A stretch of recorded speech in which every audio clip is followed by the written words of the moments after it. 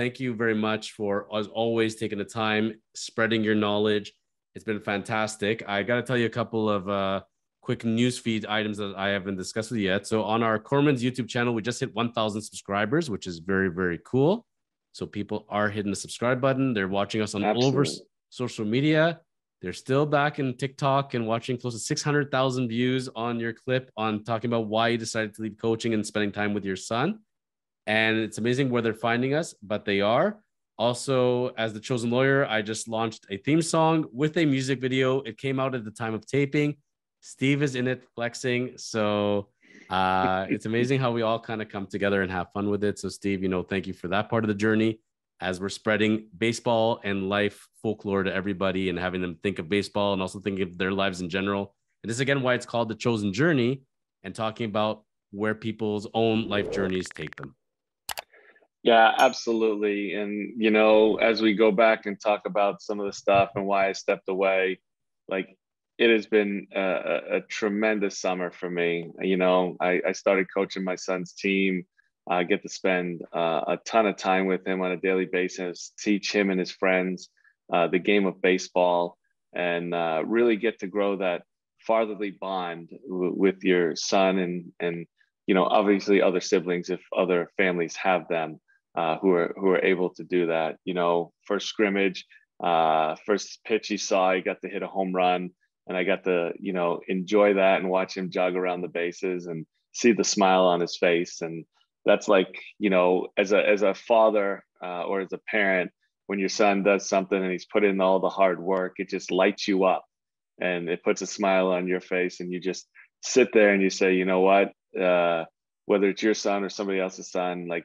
This is when they put in the hard work and they deserve everything that they get. So, as hard as a decision as it was to step away from the game that I love dearly and still love dearly and watch it on a daily basis in the house and whatnot, it's been a huge fulfillment for me to spend more time with my family, to spend more time with my son, and to coach his baseball team.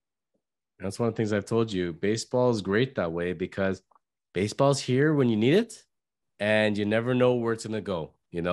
We could sit here and predict where, Steve's baseball life will be in 5-10 years, and God will just laugh because you never know. It can change in a moment, or who knows, So from that end, Steve, everybody wishes you really well as far as spending time with your son, making the choice you did, and wherever the roads lead for you, and the journey is still being written.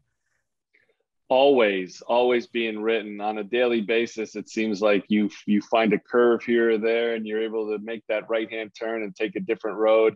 But overall, like I said, it's been a tremendous summer for me. I'm super happy where I'm at in life right now. And we'll just continue on the journey and hopefully hear from other people and see how they're doing and what their journey's like. So now, as we're summing up today and talking about Steve's journey, we have not discussed one team. In all these chapters so far, we've either dwelled very deep into it or touched upon the fact of the different teams that you played for. But you know which team we have not discussed yet, Steve? Off the top of my head, I am going to say the Texas Rangers. He's 1 for 3, which, by the way, right. In baseball, if you're 1 for 3, you are a Hall of Famer. So you can fail 2 out of 3 times and you still redeem yourself with a big hit. That's right. Steve Karsay, Texas Ranger. And here's the funny part. When you go down the Baseball Almanac website, Steve, I don't know if you've ever taken a look at their site or not. So we see here Stephen Andrew Karsay. Is that correct? That is correct. Nickname Steve. He's an Aries. Died on... Still living cemetery, not applicable. They actually make these categories for people. Like, God. There's like 10 categories. I'm glad I don't go on it. There's like 10 categories, and those were that's category 2 and 3, by the way. It says your name, where you were born, still living, cemeteries not applicable. Guys, I think we gotta update this website. So that being said, Mr. Stephen, call him Steve, was a Texas Ranger back in the year 2005. The summer of 2005. Was it a cold winter or a cold summer or a warm summer back in Texas those days, Steve? It was a very hot summer, and I spent quite a few of those in Double A in Frisco on some bus rides. 2005 was not my greatest year. Obviously, I was still coming back from a shoulder surgery that I had in 2003. And it took me a lot longer than I wanted to come back with the procedure that I had. And, there was a lot of perseverance through 2004 and 2005, making my way back and rehabbing and doing the things that I needed to do to get back to the big leagues. And, it was towards the tail end of my career. Obviously, in 2006, I retired or stepped away, from my own choosing again, because I couldn't compete at the level I wanted to. And it was taking me a lot longer to prepare for games than it was for me to pitch in games. But, 2005 was trying, but very knowledgeable and got to meet some players and play with some players that I really enjoyed, playing with and really enjoyed watching. Well, specifically, there was one magical night in 2005 for Mr. Steve Karsay. It was July 28th, 2005. What were you up to on July 28th, Steve? I believe what you're talking about, I was in Whataburger Field in South Texas, and it was a combined perfect game for the Double A Rough Riders at the time. You see what he just did there, folks? He went from 0 for 2 for 2 to 4. He's now 2 for 4. He's hitting 500. Like, these numbers are astronomical. With Mr. Scott Feldman and AJ Murray, correct. And against the Corpus Christi Hooks. It was the first combined 9-inning perfect game in Texas League history and the third overall. So Steve could not leave baseball without leaving some sort of mark there. Steve, fond memories of that game? Yeah, fond memories. Super hot. We were watching what was going on there. Feldman threw the first 6. I came in for the 7th and the 8th, and then Murray closed it out in the 9th and got 6 outs. And, didn't really know what was going on at the time, to be honest with you. I was warming up. I was rehabbing my shoulder. I was trying to feel good about going in that game. I knew what was going on per se, but tried not to focus on it. And, I was able to throw enough strikes and get 6 outs and pass the baton on to Murray. Did everybody leave you alone as you sat in between innings? Did it play out like that? Did Feldman come up to you as he handed you the ball and said, "Don't mess this up for me, Steve"? Was it like that at all? No, it was not like that at all. It's just like a normal Double A is just like normal anything else. It's baseball, right? You go there, you play the game. Everybody knows a perfect game's going on. Everybody knows a no-hitter's going on or what it might be. And, you go try to do your business and try to get the outs and, see how it plays out. But it was like a normal game, and not many of the players were, talking to me. Pretty cool, though, as far as the overall season goes and, spending a season with the Rangers plus their farm system. And I was taking a look at that roster. Like, we looked at the Yankees roster from a few chapters back. Not as impressive, but man, it was still pretty stacked. Like, they had a few guys over there with that Texas team. Any particular memories for you from that 2005 season with the Rangers? Besides that, I stunk. Not very many. I wasn't very good with the Texas Rangers in that game. My shoulder started hurting again towards the end of the year. And, I talked with Buck Showalter. He used me in non-leverage situations for the most part. And I just played out the year till the end of the year and was trying to use the off season to rehab my shoulder more and be able to have an opportunity in 2006 to make a big league team. When you had left the Yankees, was that when Soriano got called up at the time? Actually, when I got released from the Yankees in 2005, the player that they called up when they released me was Robinson Cano. It was Cano. I keep mixing up Soriano and Cano, both great players. Well, you got to see both of them, but I was looking over at the roster and trying to put the connection together. But Mr. Soriano was there in Texas when you arrived. And just some names from the past, look at this catching: Sandy Alomar Jr., Rod Barajas, and Gerald Laird. This infield: Adrian Gonzalez, Phil Nevin, Alfonso Soriano, Mark Teixeira, Michael Young, Hank Blaylock, like murderers what row. Like, how did this team not score like 10,000 runs? Wow. Yeah, they always had good offenses, right? No matter who they had. I mean, that year and then years in the past where they had Ivan Rodriguez and Juan Gonzalez and players like that, Rusty Greer. Uh, they've always had tremendous lineups. Their pitching just took a beating there because it's so hot. And when they were playing outside, it's really hard to go through 30 starts as a starter and be a reliever and be able to come in that heat on a consistent basis. So now that they're inside, they just need to, revamp and get their pitching in order, and they still have a pretty good offense, and that's how they run things. I gotta tell you, as a guy who played a lot of tennis back in the day and my youth, and on those really hot summer days, like I could barely grip a tennis ball. They give the heat in Texas. Like, how do you even grip a ball at this point? Like, your hands are just like oozing sweat. Like, does the ball literally like pour out of your hands at that point? Well, you just got to figure a way out, right? You got the rosin at the back of the mound. You have your pants and jersey that you can kind of wipe it off in between pitches. But you figure out a way. It's not easy sometimes, but at night it's a little bit cooler and you don't sweat nearly as much. But day games can be a challenge.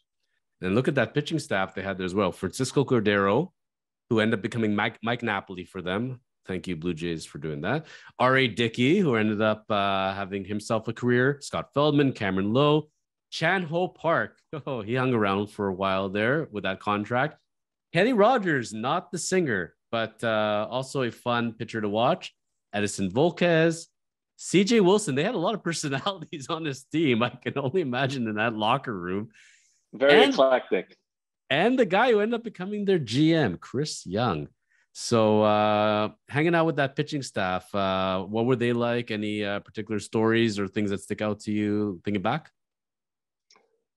Thinking back, it was just young guys trying to establish themselves. There was a couple veteran presences there. We just kind of went about our business. You try to come to the ballpark every day, prepare to win a ball game, have fun with the guys, travel, and, get to know them as best as you can. I mean, you're all teammates and you're all going out there for one purpose, and that's to play hard and to try to win a ball game. So at the end of the day, there wasn't very much separation within the clubhouse for the time that I was there. I was only there for a short time, and we did have Kameron Loe, as you said, right? Mm-hmm. So what sticks out is my locker was next to him, and he would always come in with this sack over his shoulder and put it in the empty locker between us. And I'm thinking to myself, like, is there a bag of money in this sack? Like, what is in this sack that he brings to the ballpark? So I'm like, turn to him like one day and I'm like, Cam, like, hey man, I'm like, I see this sack in between there. And he says, why don't you check it out? And I'm like, because I'm not that courageous, but I would like to know what's in the sack. I don't really like to go into other people's, personal belongings. And he goes into the sack and he pulls out this 8-foot snake. And he used to bring the snake into the clubhouse because he didn't want to leave it at home in his cage or in his tank there. So he'd bring the snake in the sack so he could sleep and put it in the locker. And then on occasion, he would put it in one of the baskets and he would drop a couple mice in there. And then we would watch the snake feed on the mice after BP. So the Mets have Timmy Trumpet, the Cards have Pujols and the 700 home runs, and the 05 Rangers had the snake. What was the snake's name? Do you recall? I do not recall what the snake's name was. Was Kameron Loe a big wrestling fan? Like, was he a big fan of Jake the Snake? And Jake the Snake used to come to the ring with his sack with Damien was his name. And like, did he take this literally? Like, did he actually walk around with a green sack?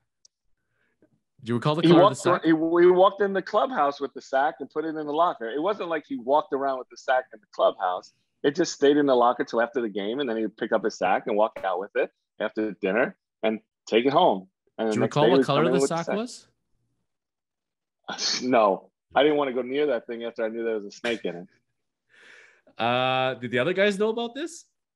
Of course they did. After the fact, I mean, he was with their organization for a while, so most guys knew that he had a pet snake. You know what? It wasn't a memorable season. They were 79 and 83 that year. Chris Young did end up becoming the GM, but it was worth discussing them simply to find out that Kameron Loe was trying to copy Jake the Snake Roberts and was bringing a snake into the locker room. Strangest thing in all the years you played in baseball, minor leagues, majors, off-season, winter ball, is that the strangest thing you've ever seen a dude bring to a locker room? Off the top of my head, yeah. I mean, I'm sure if I really think back, maybe there was something else, but yeah, a snake tops the list. Kameron Loe, we'll be seeing you on social media, buddy, because your clip is going to be running wild. Oh, yeah. Steve, always a pleasure, my friend. This time just flies by in a moment every time we go through the chapters and talk about the journey. And we never know quite where it's going to go. And right now, with the heat of the season going on, I love mixing in what's going on currently in baseball, hearing about your career, your thoughts, and general life stories. I'm sure the Queen, wherever she was, she loved listening in, remembering her 1.5 innings watching Major League Baseball. And if King Charles is watching this as well, he's welcome to come join us anytime and talk about his story. Maybe he's watching Major League Baseball game as well. Yeah, we'd love to have King Charles on, wouldn't we? I don't know. You probably have closer connections to him than I do. So if you have any feelers at Buckingham Palace, by all means, reach out to them. And if not, we may have to settle for Prince Harry or Meghan Markle. We'll see. But apparently, they're going to be getting some titles as well. So stay tuned for that one. Yeah, let's look for it. Absolutely. Steve, my friend, always a pleasure. We're looking forward to as our season continues and our journeys continue. We'll be back in a few weeks, and by then, we're going to be looking at the end of the season and going to the playoffs and continuing the chosen journey. Absolutely. Thanks for having me as always. It's always a pleasure to talk to you and, discuss where both of our journeys are going and how we can help other people along on their journey. And that's where I tell the fans, please write in your questions for Steve. If you want to hear about his career, his thoughts on general current events, your life journeys, sharing your stories, whatever we'd love to hear from you. And you never know when your comment will make it to the air. So let's keep the journeys going for everybody. And we'll see you back soon. All right. See you. Have a good one. You too. Thank you.